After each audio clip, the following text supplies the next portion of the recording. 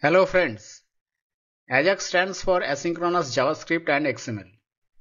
Using Ajax, we can refresh a part of the web page without reloading the entire page. Ajax sends an HTTP request to the server, and in response to the request, the server sends data which we can use to update the web page. In this video, we will use Ajax in PHP to update a web page by developing a simple application. You can see there is a list of users here. We are showing user details along with user status. User status can be active or inactive. And there is a button here. By clicking this button, we can change the user status. So if I click here, activate, it's active now. If I click here, make inactive, it is inactive. So it is updating the user status in the database. So by clicking this button, we are calling an Ajax script. And using Ajax script, we are calling a PHP program, which is actually updating the database, and then in response we are just refreshing this HTML table. This is a very simple application. Let us develop this in PHP and MySQL with Ajax. Let us create the project folder. So I have XAMPP htdocs. Here I will create a folder. So let us give the name of the folder as user. So we'll create all the files in this folder. Let us open this in Visual Studio Code. So this is our project folder. We'll create all the files in this folder for our project. Let us create the table. So I have opened phpMyAdmin. I'll use the test database. Let us create a table called users. Create. Let us give ID, name,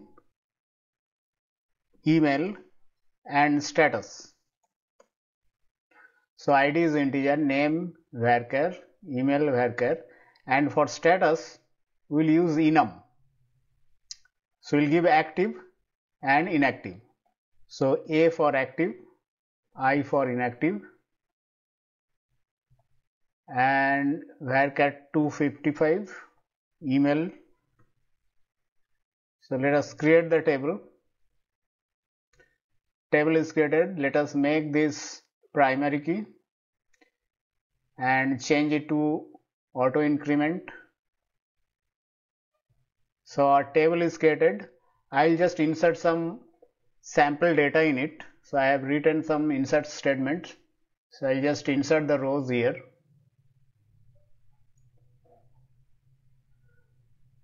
So the data is also created and our table is ready. Let us go to our project. Here we will create a new file, index.php. We will create a HTML file here. Let us give the title. Use Ajax in PHP. And we will use Bootstrap 5. So let us get the CDN for Bootstrap 5.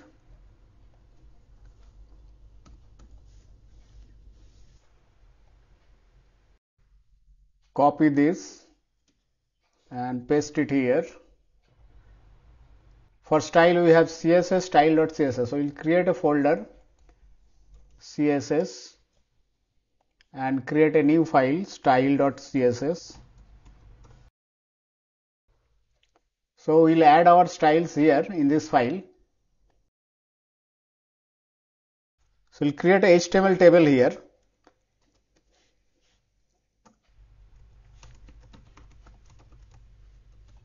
So we'll use Bootstrap 5 table.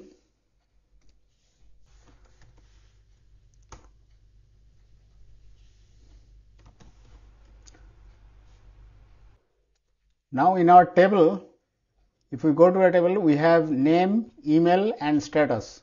So we'll change our column here. Name, email and status.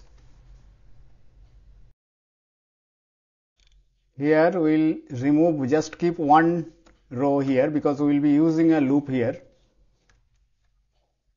And let us change the table a little bit here. So if we run it now, Let us run localhost. We have created our folder as user, so localhost user. So you can see the table is displayed. Let us give some heading and also add some styles.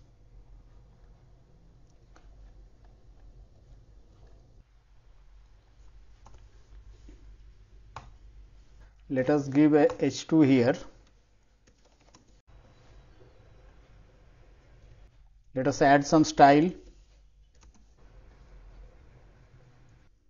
So let us give some background color. We'll use a class here, table.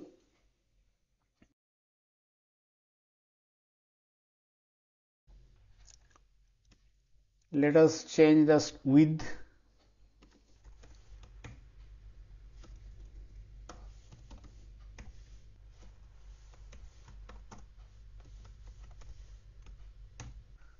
Okay.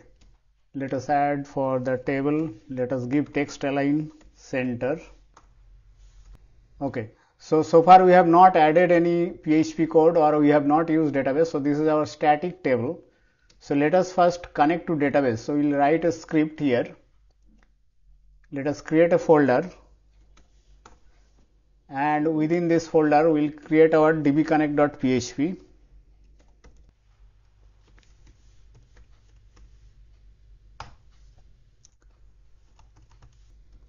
We'll use new MySQL and we'll use 4 parameters here: server, user ID, password, and database name. Let us define this. $server is equal to localhost, and user ID, we'll use root user ID here. This is just for our example only. Actual project we should not use the root user. And for the password, we do not have any password for the root user. So let us just check the connection. In case of error, we do not want to proceed. So we are using die here. So our database connectivity is done. Now we'll select everything from the users table. So let us write our SQL statement.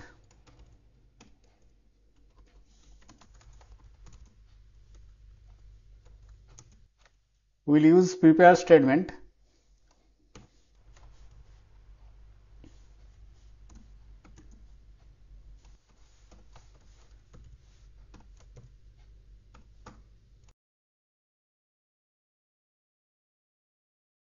And we don't have to bind any parameters, so we'll just execute it.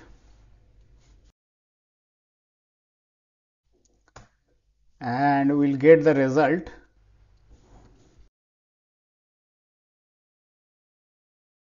So we have executed select star from users, order by name, and in the table we'll use a loop to display the users.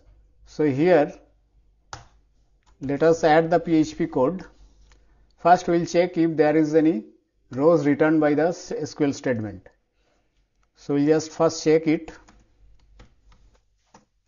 If it is greater than 0, if number of rows returned by the SQL statement greater than 0, then we'll use a while loop.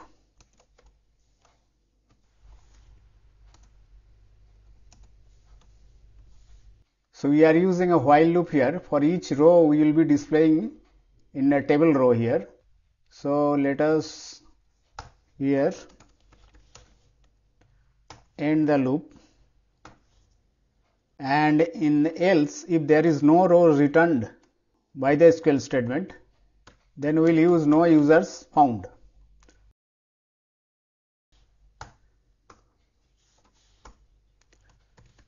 No users found.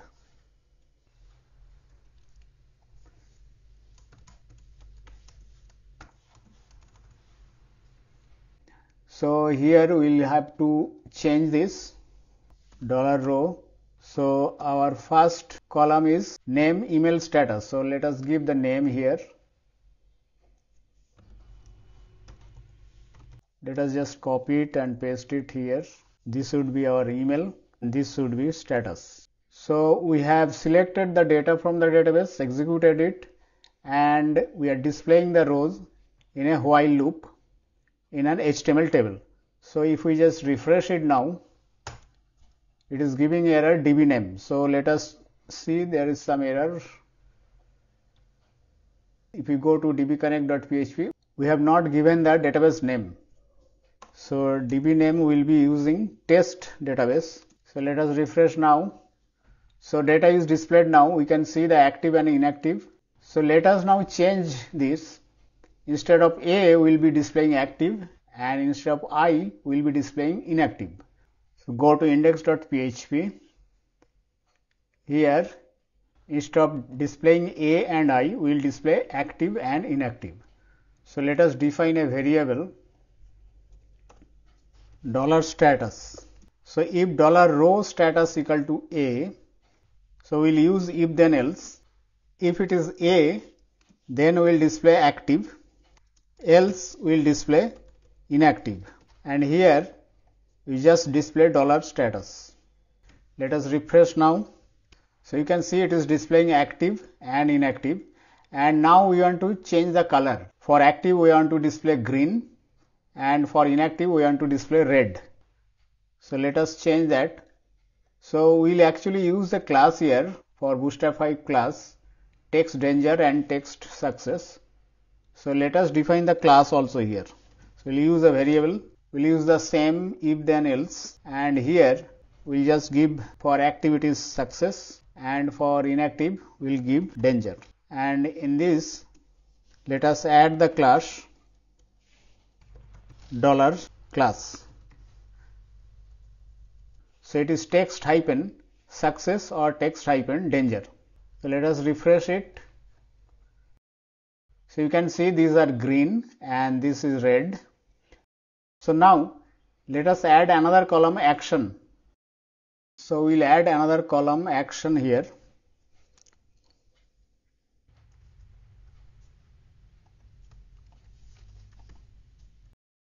If we refresh it, so for action, if the status is active, we will add a red button to make it inactive. If the status is inactive, we will add a green button to make the user active. So let us add the buttons here. So if $row status equal to active, so if it is active, so if the user is active, we want to make it inactive. Make inactive. Else we'll add the button make active, or let us give activate. So now we'll use make inactive. So we'll use the class btn danger, and for this we'll use the class btn success. Let us add the title.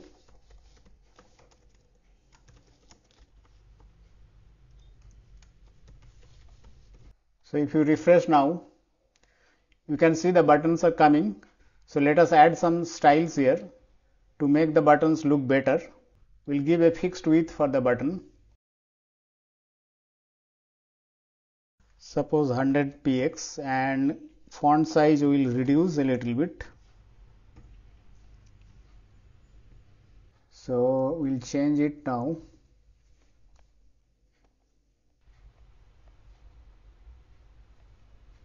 (106). Refresh it. So the buttons are coming. So if it is active, we are showing a red button. If it is inactive, we are showing green button. So now on clicking of this button, we'll call a JavaScript function, and in that JavaScript function we'll write our Ajax script to update the user status. So you go to index.php. Here we'll just call a function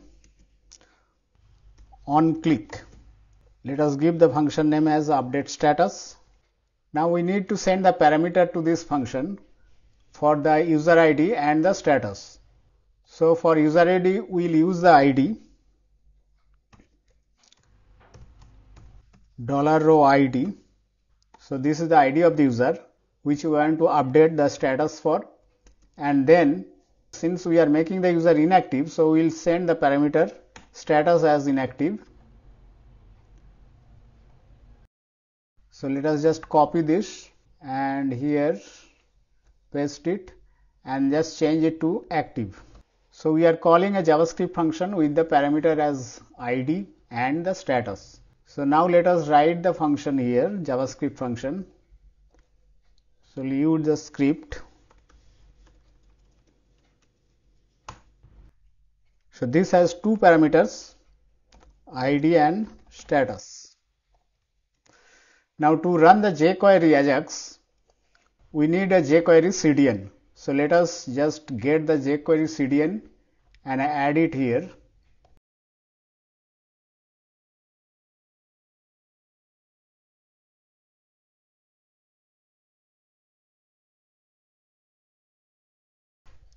Let us get the minified version, copy it and paste it here.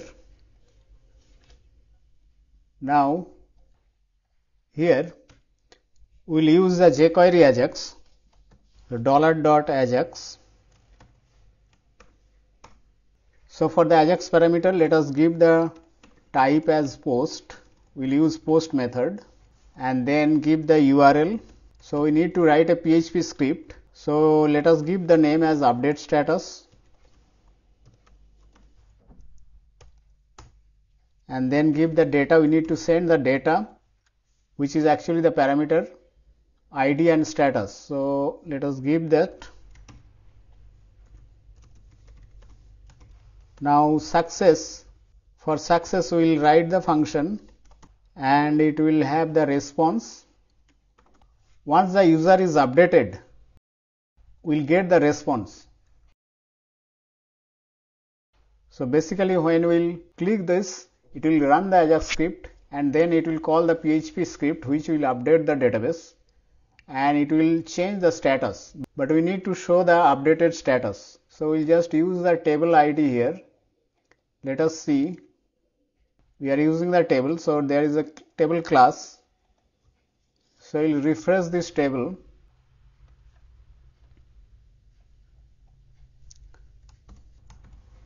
So whatever output from the Ajax we get, we just display in the table. So basically we will be refreshing the table. And in case of error, we will display error here. So let us add some div here just to display the error. So we have the error message.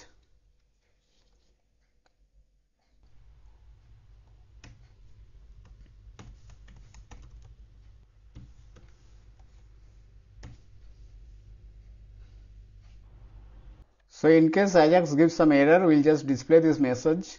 So we have to write the PHP code now for update status.php, which will actually get the value for ID and status and then update the status for the user in the database and then display the table again with the updated status. So we'll create a new PHP file, update status.php. So first we'll get the parameters ID and status. It's a post method. So we'll use $post and this would be the status. So we got the parameters. So now we'll write the SQL statement to update the user in the users table. So let us use the SQL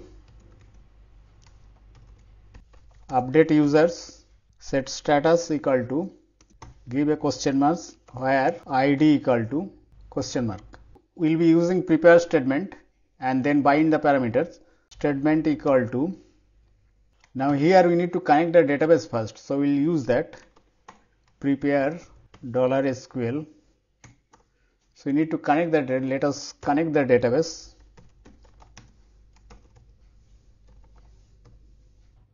Let us use the try catch here, try.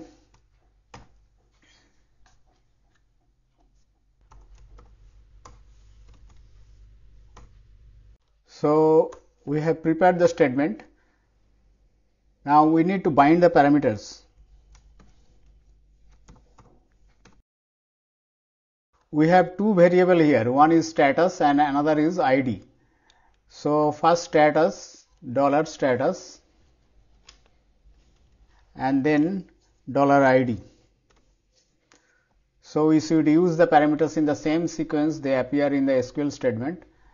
Now for the type of the variable, status is string, ID is integer, so we'll use S and I, string and integer. Let us execute the statement. Now once we executed the statement successfully, user status is actually updated. So when the user status is updated, we need to show the user status here. So basically we need to show the updated status here. So we need to refresh the table. So we'll use the same SQL statement we used in index.php. So here let us just copy this update status. Now let us change this variable name. See here, let us give update for SQL, update SQL, and update statement. So we are again selecting the users and then executing it, and then we'll be displaying the table. So we'll be using the exactly same code here. So instead of copying this again, we'll just use this in a separate PHP program. So we'll just copy the table and create a new file. Let us give the name as tabledata.php and paste it here. Save it, and here let us remove this and include that tabledata.php, and we'll use the same thing in update status also. So here we need to refresh the table with updated status to show updated status. So we'll just include it here, and in case of error, let us just give some error here. In development, you might be displaying the actual error message $e.getMessage like this. Get message. We are not actually displaying the exact error message. We are just showing the error. And here, let us change a little bit here. We'll use the if condition here. If response equal to error, we want to print the error message. Else we'll be displaying the table.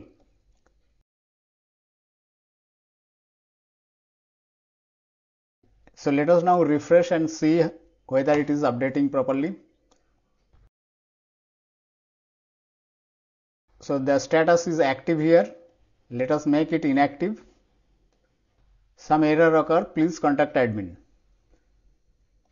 So let us see.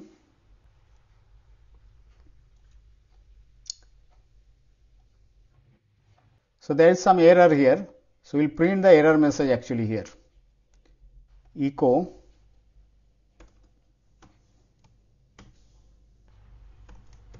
and here we'll just display the error message. So let us see. Syntax error, it's saying error in your SQL syntax. Syntax to near. So we have some error in our SQL statement. So let us see. Update user set status equal to. So now let us refresh it. Click on make inactive. The test.user does not exist.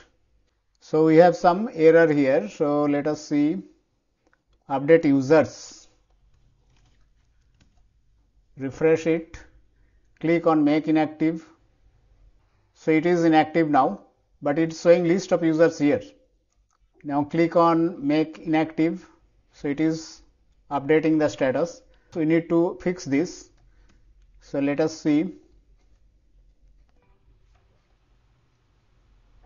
So here we have use table data. So instead of displaying it here, let us just cut it and display just above the table. So here, now refresh it, activate. So it is updating now.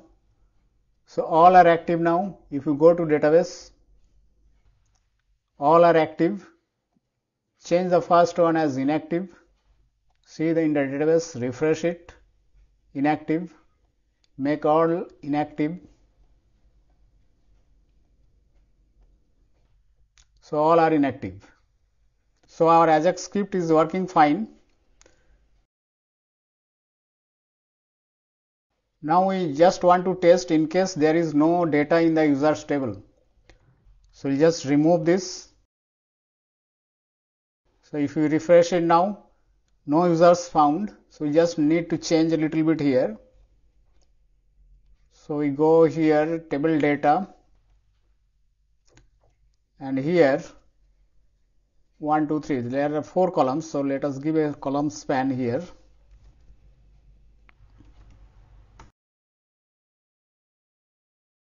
So it is fine now. And now we will recreate the data.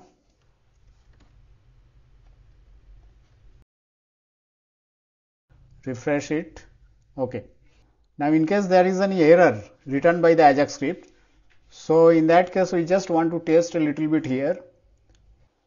Now in case there is any error in Ajax script, we want to display the error here. So we have actually written the script in this case, because in production we will just here give some user friendly error message. So we will just give error, and here if response equal to error, we have already given. So now if we test it, so how will you test it now? Let us change the status as status 1. Now if you run it, so it gives some error occurred, please contact admin. We'll just give a red color here. So we'll add a class, go to table data, error message, add text danger, and also text center. So we have to refresh it. It will give error, so we'll have to change this. Refresh it. Now we'll make the error, so we'll change it to status 1. Some error occurred, please contact admin. So we are able to show the error also. Let us change it back to status. Click on this. So now our Ajax script is working fine. So this way we can use Ajax in our PHP program to update a section of the web page. So here we are not entirely refreshing the whole web page, but we are just refreshing the table here, and it is very fast. So our development is complete now. You can apply this code for similar requirements where you want to update something on a web page by clicking a button without submitting a form or without reloading the whole page. You can visit the website codehowto.com to get the development details. You can download the source code. Please see the video description for all the links. I hope this was useful for you. Please give a like and subscribe to my channel. Thank you.